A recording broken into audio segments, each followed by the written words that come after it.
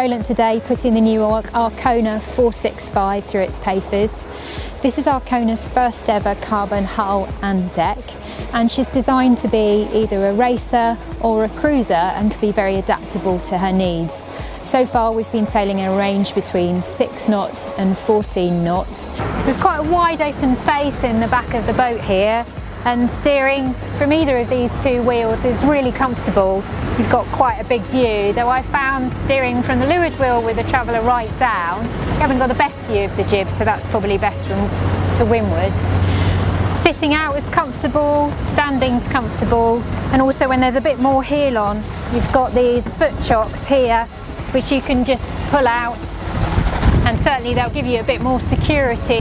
Come up on the windward wheel here, I can reach over to the main, so definitely I'll be able to ease the main sheet from here. Traveller probably not so much, but there's good access to the main. The sail trim on this boat has been really well thought out, and again it's a really nice compromise between performance for racing and also space and ease for cruising. There are some characteristics which you might immediately associate with a race boat, but certainly a cruising sailor shouldn't really be scared of them. The boat has got barber haulers as standard, so they've chosen to just have one position for the jib cars and the ability to in-haul the clew so that you can move it up onto the coach roof. But by having that system, it means that they haven't had to put a second, perhaps unsightly track onto the top of the coach roof.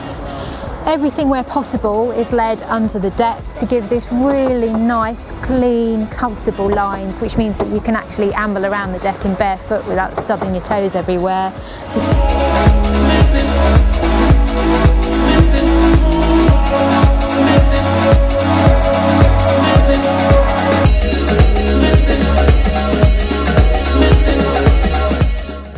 I really like about this cockpit, and being somebody who normally sails on a boat with hundreds of pieces of rope that seem to be all over everywhere, is the way that it actually helps you or very much encourages you to stay clean all of the time.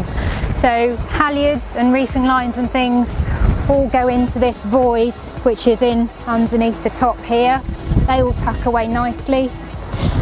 Further back here there's a couple of recessed pockets so you can put sheets and things that you're not using in, and right in under here is our control for the jib car,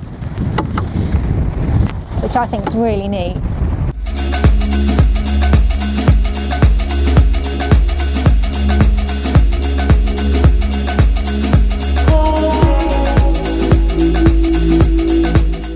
So the majority of this 46 footer is taken over with this impressive size saloon.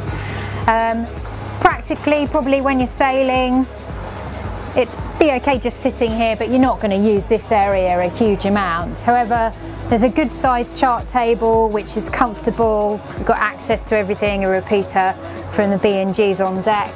And then the galley here is a really nice shape. We've got 2 top loading fridges which are easy to get to, loads of places just to hook yourself into and brace while you're making a cup of tea. Also over here we've got a heads which is a little bit smaller than the one forwards in the master cabin, but it's great distance from the companionway for easy access when you're sailing. The interior finish on this boat is beautiful. It's all done in mahogany and just finished to an incredibly high standard.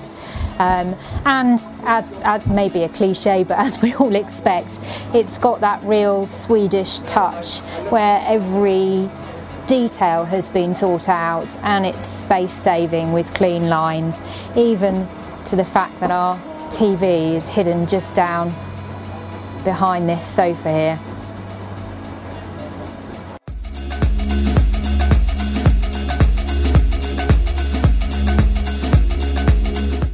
With cruiser racers, I tend to think there's quite often a lot of compromise between the two abilities of the boat to be comfortable and to have performance.